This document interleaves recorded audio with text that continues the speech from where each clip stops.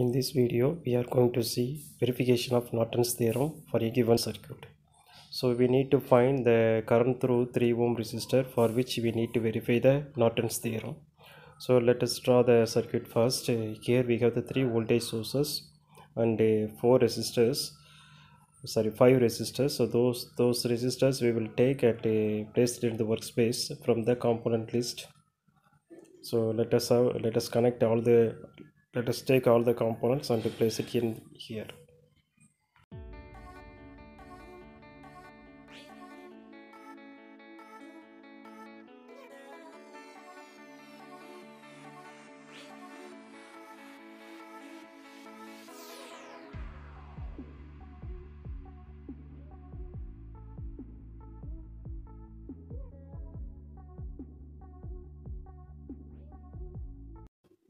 After taking all the components, we need to set the values as per given diagram value, that is a 20 volt to 5 volt and 10 volt, and also the resistance values also need to set.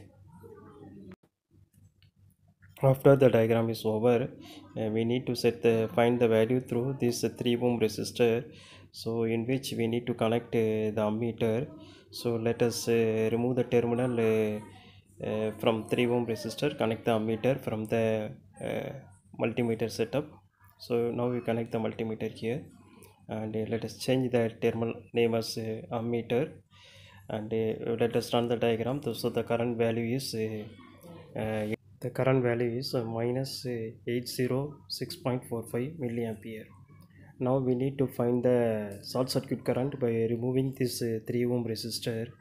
So after removing the 3 ohm resistor, let us run the diagram. So there we have the current value is minus 3.571 ampere.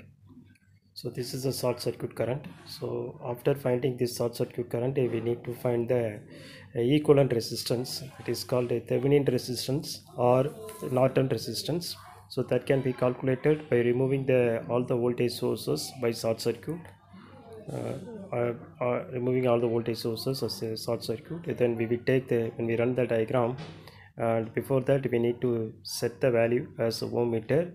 So this is the Thevenin resistance, that is 0.875 ohms.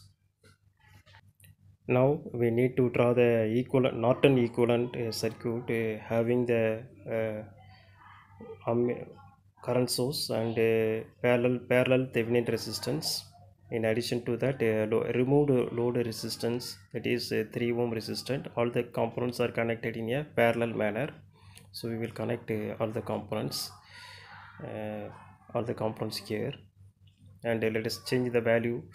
So the second R1 resistance is nothing but a Thevenin resistance, and R2 is nothing but a load resistance 3 ohm. So Thevenin resistance we will change. Before that we will set the current value as calculated previously. So that current value we will set here.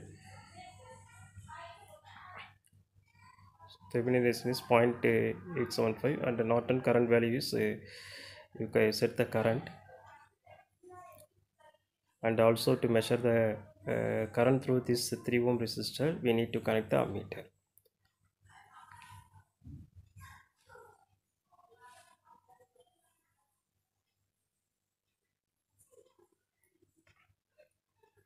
So everything is over. Let us run the diagram. So when we run the diagram, the current through this resistor is minus 806.35. So that is the value previously calculated.